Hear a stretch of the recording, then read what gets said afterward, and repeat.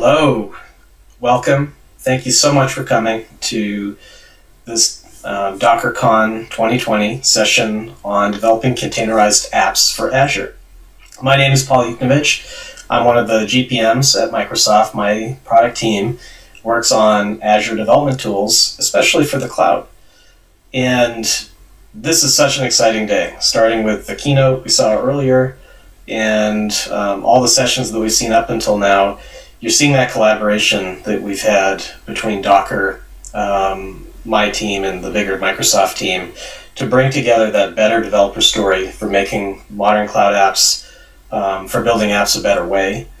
And it's just so fun to be a part of this now, getting to show you a number of things that are coming together, including some sneak peeks that literally are just hot off the presses and we get to show you. So in this particular session, there's at least three things that I want to do with you today. First one, I'd like to go over our point of view on how containers really make modern development and modern cloud development a lot better, and what are the reasons, what are the approaches to think about as you do that. Secondly, there's a journey that many people are on to the cloud, and I want to show you a very easy way to get to the cloud, and then some of the things to think about as you progress to more stages. Third thing, being a tools team with a tools DNA, of course we want to show you our tools. There's a number of things we've done to make you just so productive, so fast, give you more power, and we'll have some sneak peeks. This session is ultra heavy on demos. We're not going to spend much time in PowerPoint at all. And so I'm excited to walk through it. Let's do it. First thing is, when I think about modern cloud development, and I think about DevOps, and I think about containers, it all comes down to agility. I believe teams are really trying to get agility, getting features and updates to their customers much, much faster.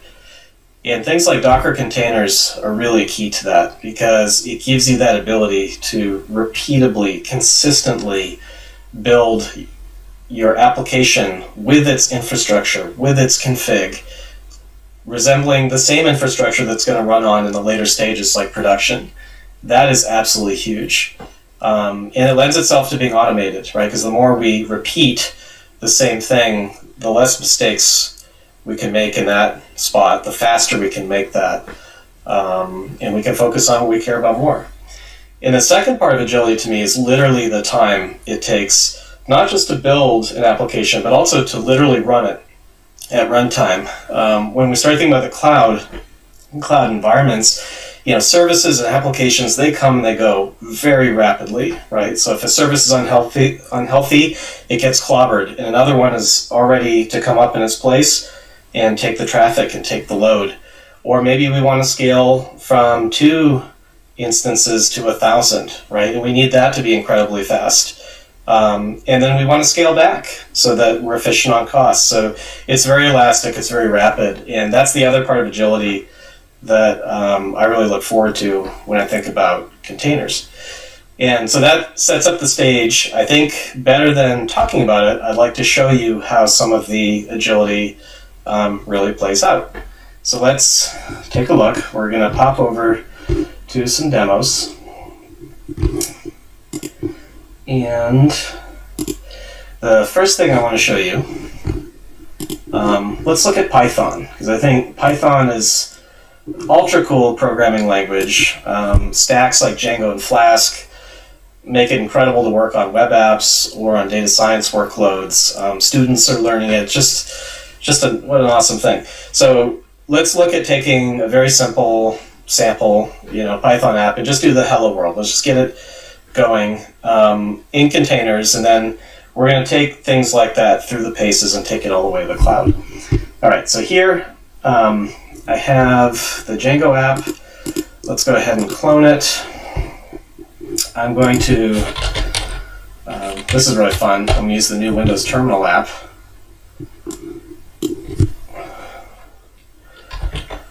Let's say,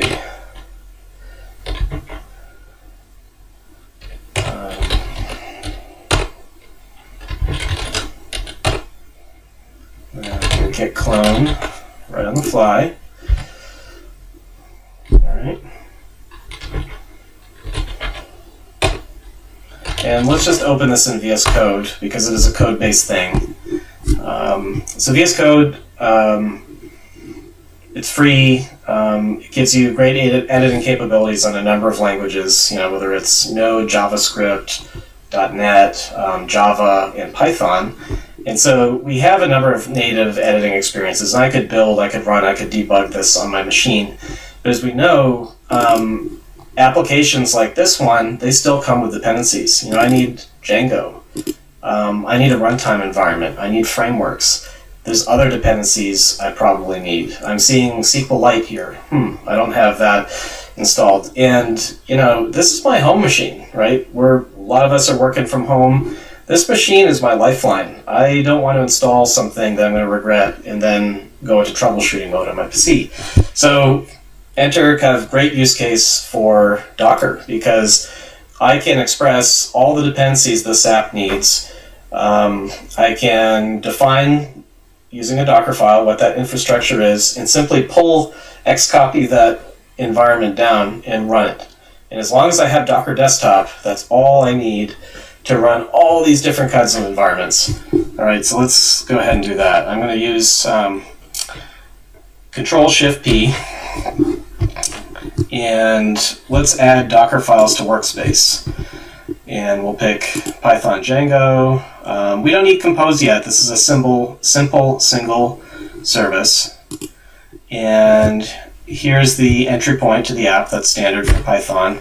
And it's also standard for a Python web app to start on 8000. So VS Code picked some good defaults, and I get a Docker file. And really that's all. There's really no magic to this. We just added a Docker file, and the Docker file is going to express the dependencies and the infrastructure and the config that this app will use. And we can build that environment into a immutable kind of binary, right? That's the goal. That'll be our Docker image. So here I can see that I'm getting a Python image that's slam with a particular version. We're going to expose the host port of 8000, set some environment variables.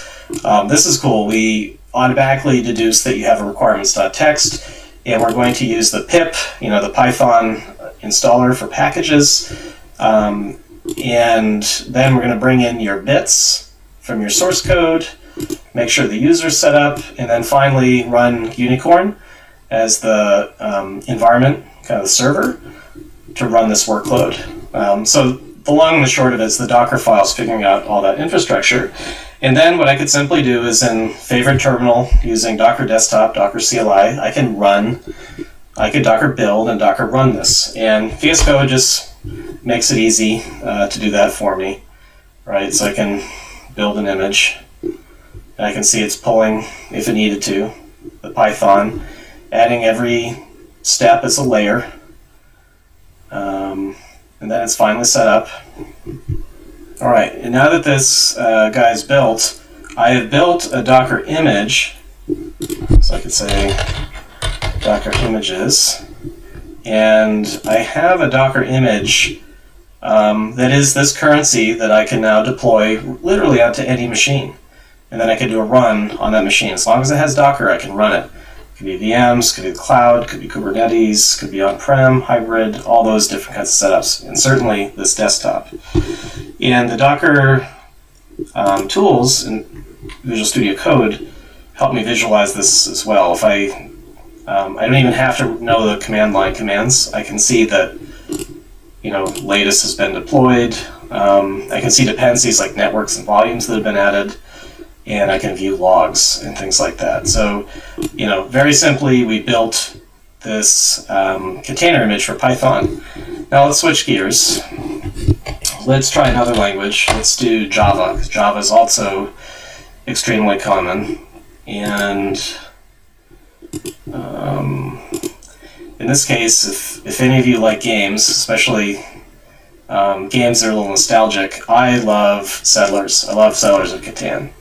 And there's a great community that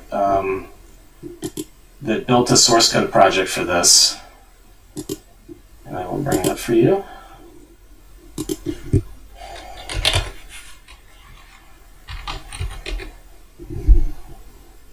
So I've gone ahead and I've cloned this because I actually want to make some contributions. I have a PR that I'm working on, and I'm learning some things as I'm going. But at the end of the day, this is, you know, a 3-tier application. There's a middle tier server that is the Catan server that orchestrates players and games and things like that, listens on a TCP port. There's a backend database, which could be SQLite. In this case, I use MariaDB, a version of MySQL. And then there's a front end, which is a Java client app written on AWT. So, you know, my goal here is to get this that app with all of its dependencies running in a container, and then I could run it anywhere, right? I could run it on this machine, I could run it on Raspberry Pi, and I can run in the cloud. So that seems like a good thing to do. So, so what I've done is I've taken this source code and same step, added a Docker file. This time I'm going to use an adopt OpenJDK base, which is an open source JDK for Java. Same idea, ports, environment variables, directories. And in this case, I'm pulling in some dependencies, which are jar files, and copying them in. And then in the end, I'm just going to run the jar file as my app inside the container. So in this case, you know, same thing. I can build the image. And all that's really doing is just the command line for Docker build with a name. And I love this. We have done this super early in the partnership. Our tools directly call the CLI, so it's completely transparent what we're doing. You can learn it, you can customize it. No funny stuff, right?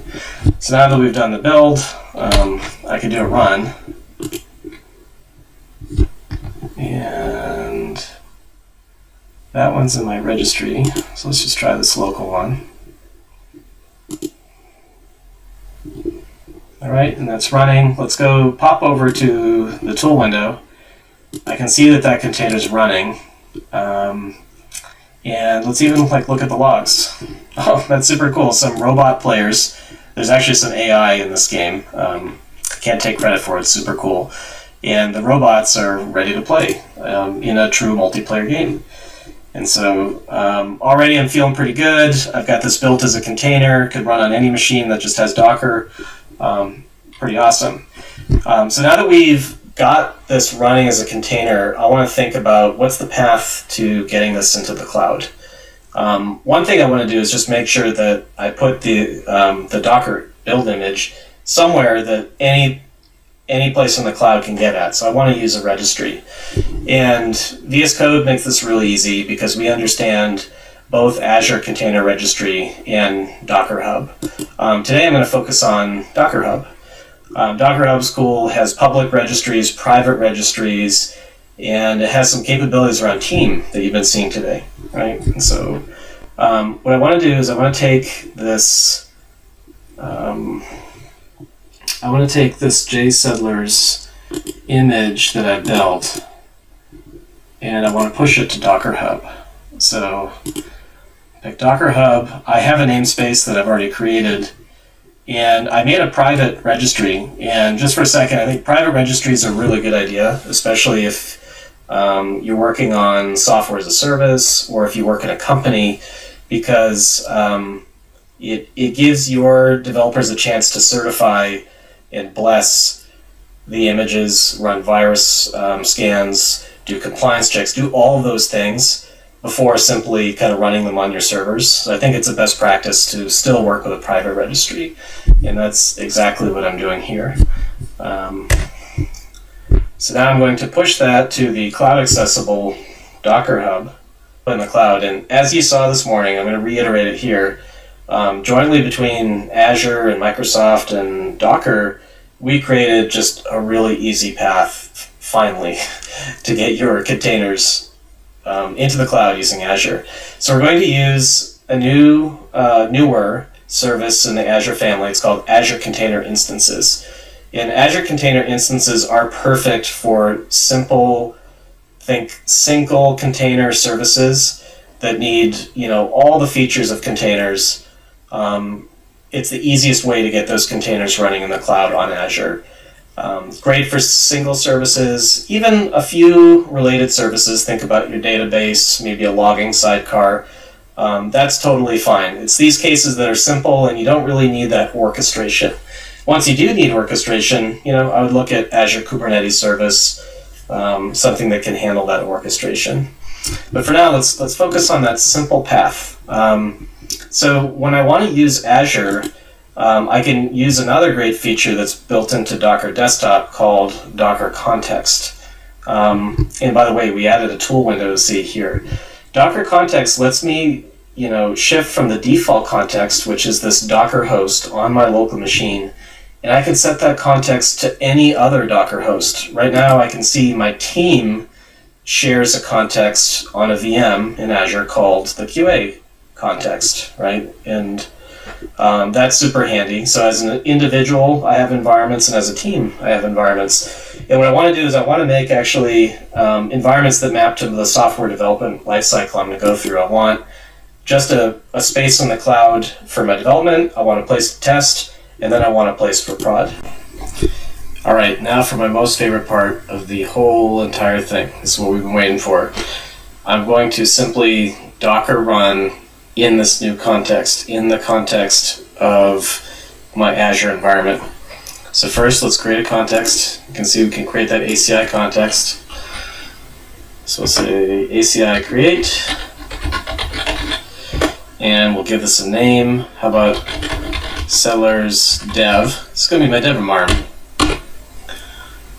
All right, I get this nice terminal UI. I'm going to pick my Azure subscription. I see my resource groups. Again, those are like namespaces. They're like containers. So I created one right here in the West US for DockerCon. Boom, that's it. And now I've created Settlers Dev. I see it right here, right in the tooling.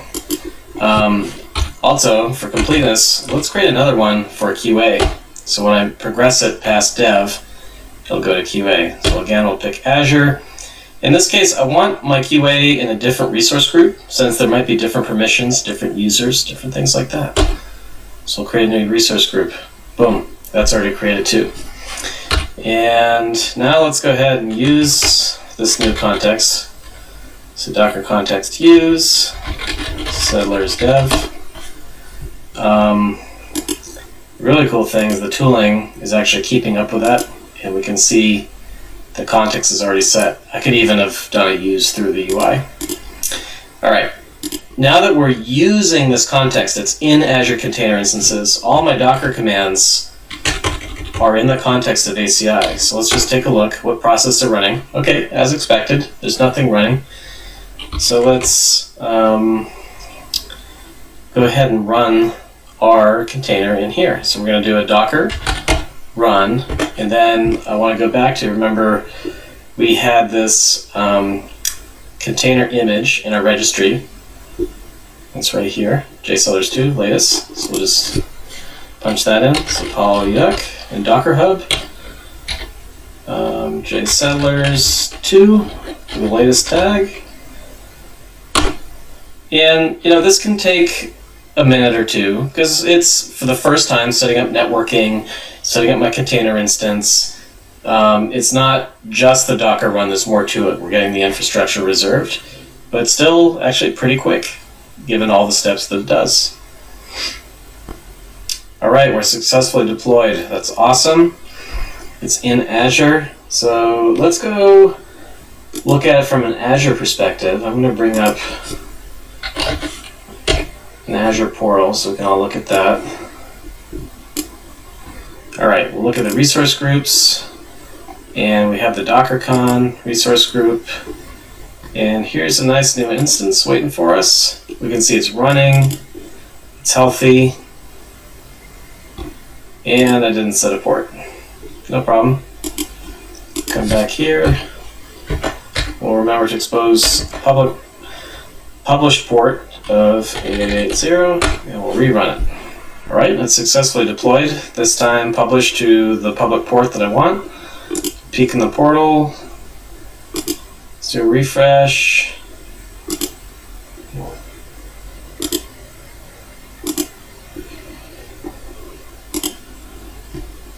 Okay. And remember, Docker containers are mutable, so I got a new container. That's expected. And here's the IP, and it's publicly exposed. So my callers can simply call it. Also, I can see the container is healthy. I can look straight at the logs, and whoa! We've got our robots running inside of Azure. How cool is that? So it's in the public cloud, it's on the internet. And you can see, basically in 3 command line steps, we're able to take any container that we can pretty much think about on the planet and push it into Azure.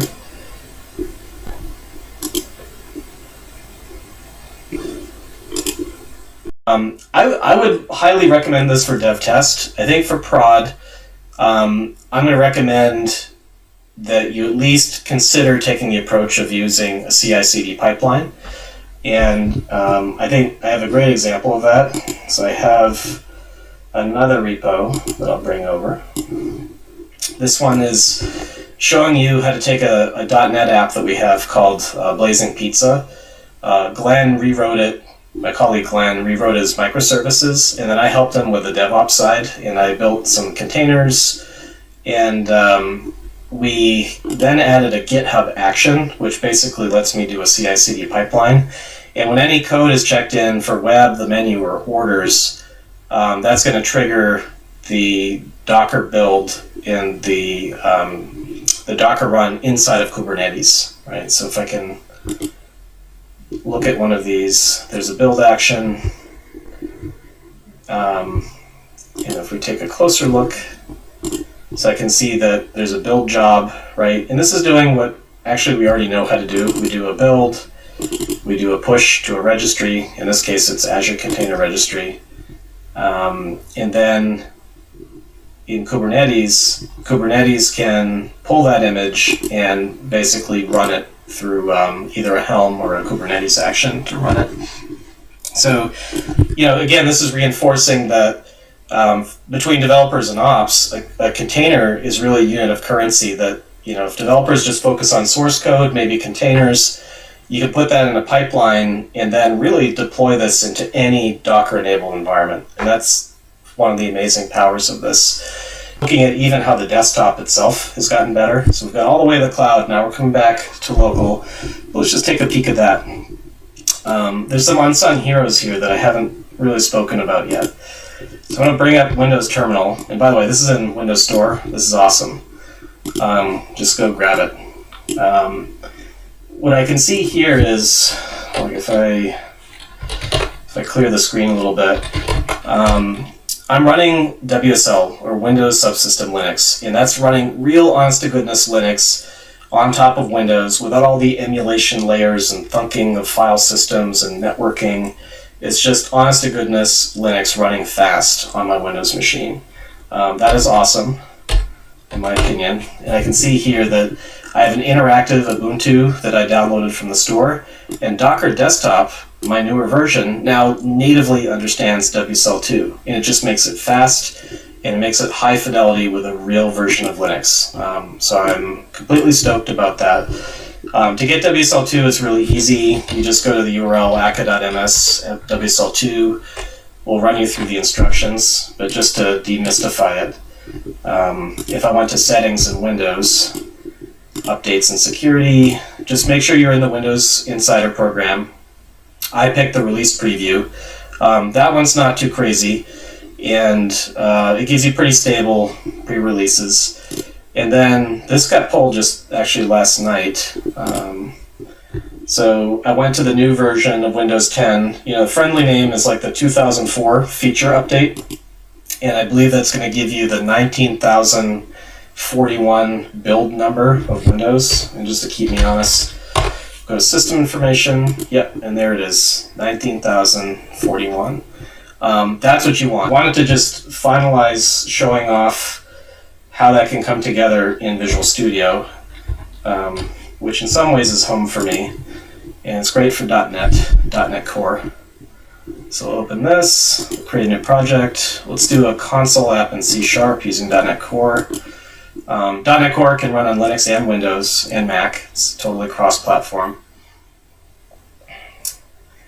All right, so I've got my nice editor up here, and just for illustration, we're going to get the OS name from the runtime information, and we'll print that in our little hello world.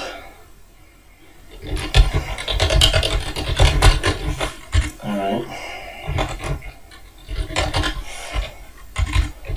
And we'll just put a freeze in the console with a read line.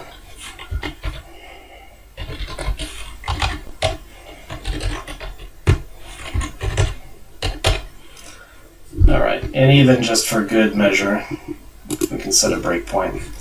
So the very first thing I'll point out, when we're running this .NET Core app, it's running to the metal. It's going to run directly on the .NET runtime we have called Kestrel.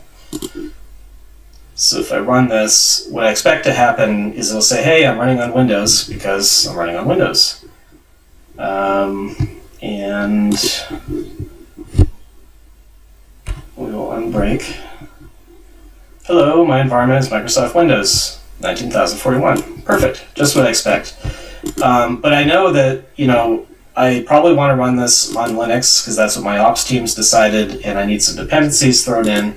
So again, we're back into the mode where using Docker containers would be totally advantageous. So using these tools, kind of the same idea. I can add the Docker files. I'm going to choose Linux, but I had the choice of Windows, which is cool. And main thing is it's going to add a Docker file. In this case, I can run this in Docker, or I can run it back on Kestrel. And I can go back and forth all day long. So I'll run it in Docker. And hitting a breakpoint even inside of Docker, so that's pretty sweet. Got Docker debugging. And I can see here, I'm running now on honest-to-goodness Linux on my Windows machine, using WSL2, using Docker Desktop. It's all coming together incredibly fast, exactly what I wanted. So I'm pretty excited about that. And also I have things like the container tool window in Visual Studio that make diagnosing really easy. So I can see the containers, I can inspect the environment's reports without having to know the Docker inspect commands, get my logs, and this one I'm really excited about. If you want to know actually what was laid down inside the image, like, hey, did my SQL scripts get laid down? Did my content files get laid down? I can inspect this right here. Incredibly helpful. So, and to recap, there are a number of things that we saw today. I will summarize it as we had a ton of choice. We could use our favorite language and stack. We could use Linux or Windows. We made it really easy to connect it to Azure and Azure container instances using the new Docker context commands. And that functionality will be available to you very soon. And we use Docker Hub so that with my identity, I could find those runtime contexts that were associated with my work. Incredibly powerful as an individual and as a team. And the tooling, boy, that made it easy to discover and learn the Docker commands to do things like build and run and push to the registry and deploy. And then we got the runtime benefits of running on WSL2. And as on the journey to prod, we saw how GitHub Actions helped. So to summarize, my opinion, my belief is that containers are the most useful for developers helping with agility. We saw the optimized desktop really of the future, but it's today, right? With Docker Desktop, WSL2 from Windows, VS Code, which is our tooling, Azure with its container instances, and GitHub Actions just coming together, just meant to be, peanut butter and jelly.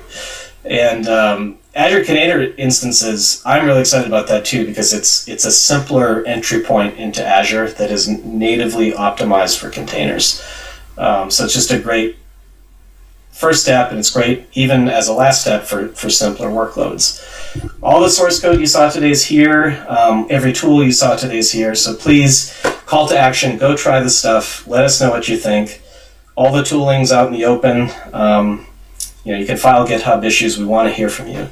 So thank you so much. I'm really looking forward to see what you do with this.